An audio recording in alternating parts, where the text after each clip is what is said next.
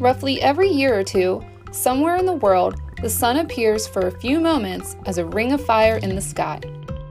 This is called an annular solar eclipse. Annular comes from the Latin word annulus, which means ring. An annular solar eclipse occurs when a new moon passes directly in front of the sun but appears too small to cover it completely. But why is that?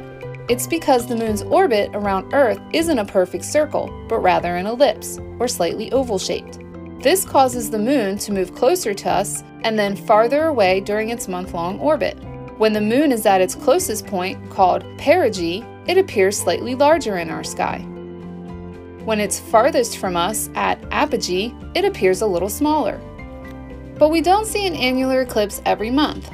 That's because the moon's orbit is also slightly tilted in relation to Earth's orbit around the sun. This means during most months, the moon is either too high or too low to block the sun.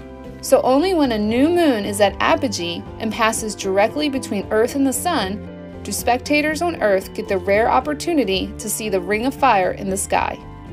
Unlike a total solar eclipse, when the moon completely covers the sun, during an annular eclipse, the sun never fully disappears.